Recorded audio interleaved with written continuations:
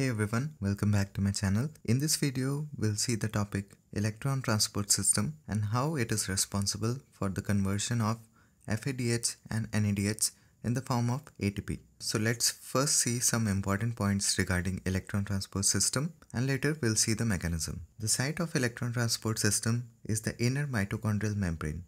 As we know that the mitochondria is a double membrane bound structure, the Electron Transport System is made up of a series of enzyme complexes which are present on the inner mitochondrial membrane. There are 5 different types of enzyme complexes involved. The first is complex 1 or also called NADH dehydrogenase.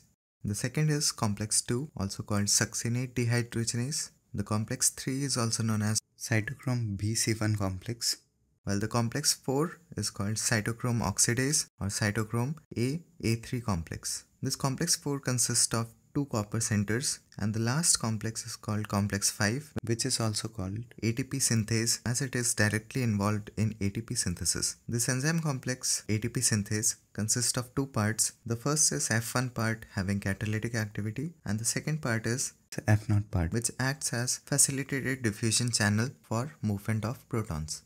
Several different electron carriers are also involved with these enzyme complexes. Some of these electron carriers are nicotinamide adenine dinucleotide or NAD, some flavoproteins like FAD and FMN, cytochromes which are proteins having iron containing heme groups, iron sulfur proteins, as well as ubiquinone or also called coenzyme Q. Now let's see the mechanism of electron transport system, which is also called oxidative phosphorylation. So first we are going to see with respect to oxidation of NADH. The enzyme complex 1 or NADH dehydrogenase oxidizes one molecule of NADH into NAD+ and releases 2 electrons. These electrons are acquired by the electron carriers of complex 1. FMN or flavin mononucleotide is the first electron acceptor, which then transfers the electron to iron sulfur proteins. Ubiquinone accepts the electron from iron sulfur proteins and get reduced into ubiquinol or UQH2. The flow of electrons through complex 1 causes the flow of 4 protons from the matrix to the perimitochondrial space. Thus, it acts as a proton pump. This ubiquinol is a mobile electron carrier which transfers the electron to the electron carriers of enzyme complex 3. Cytochrome B accepts the electron from ubiquinol, which gets oxidized back to ubiquinone.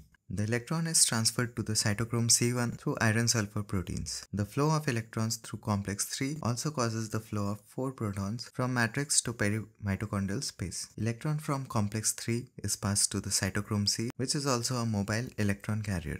The cytochrome C transfers the electron to complex 4, which is also known as cytochrome oxidase. Now this enzyme complex has 2 copper centers. First is called copper A and the second is copper B. This also results in the flow of 2 protons from the matrix. Now finally the 2 electrons is accepted by oxygen, which acts as terminal acceptor of electrons and combines with 2 protons to ultimately form one molecule of water. The complex 5 or ATP synthase is not directly involved in electron transport system, but it is required for formation of ATP. The flow of 4 protons from p side to n side through F0 part of complex 5 by facilitated diffusion results in the formation of one molecule of ATP. So oxidation of one molecule of NADH results in the flow of 10 proton from matrix to perimitochondrial space. 4 protons through complex 1, 4 protons through complex 3 and 2 protons through complex 4. So as a result, oxidation of one molecule of NADH will cause flow of 10 protons and results in the formation of 2.5 molecules of ATP.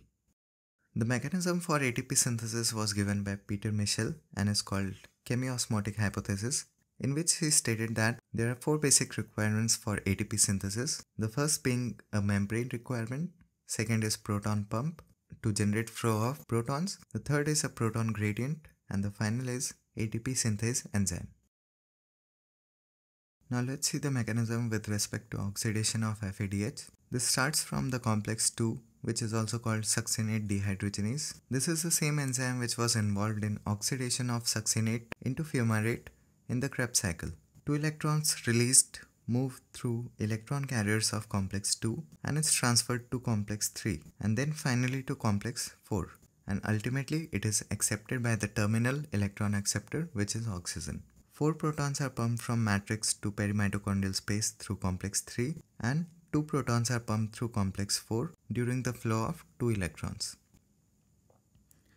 So if you calculate the number of ATP formed by oxidation of one molecule of FADH, then it comes out to be 1.5 ATP, as a total of 6 proton flows from the matrix to the perimitochondrial site. So that's all for this video.